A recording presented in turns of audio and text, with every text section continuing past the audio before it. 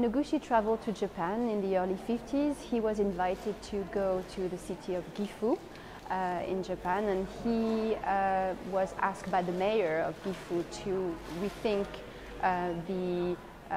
the industry of the paper lamps, and he was the first one who modernized the Japanese paper lamp and put an electrical light bulb in it.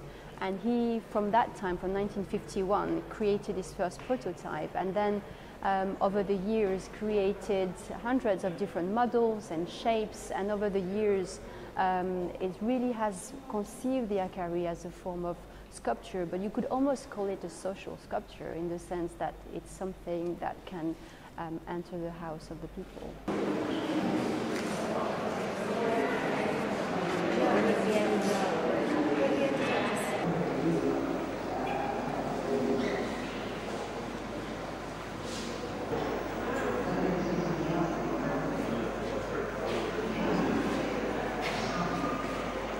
So with Noguchi, he's an artist who kind of straddles the boundaries of art and design, making sure that the crossover between them is really fluid, and he's been very influential. If you look at the works here, you'll see that he has inspired many furniture designers and other designers that have come after him. So it's a long career, and you get to see the full evolution of his work here.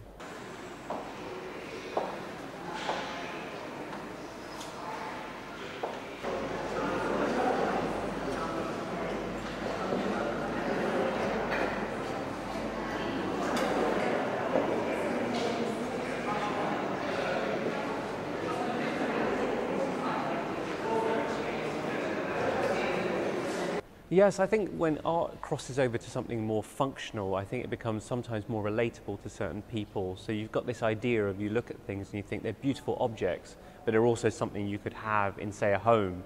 So it's that kind of crossover where you think, this is an artist who appeals to both my sensibilities and love of both art and design.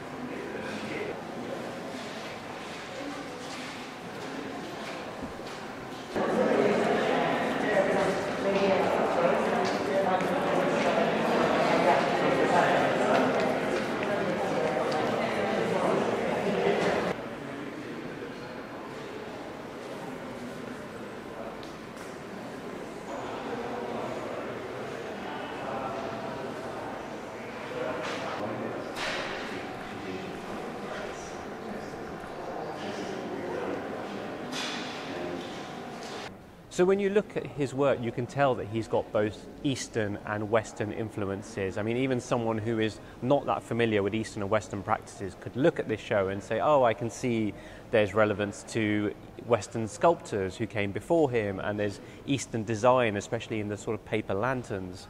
And that crossover really ensures that he is drawing from both elements of his heritage.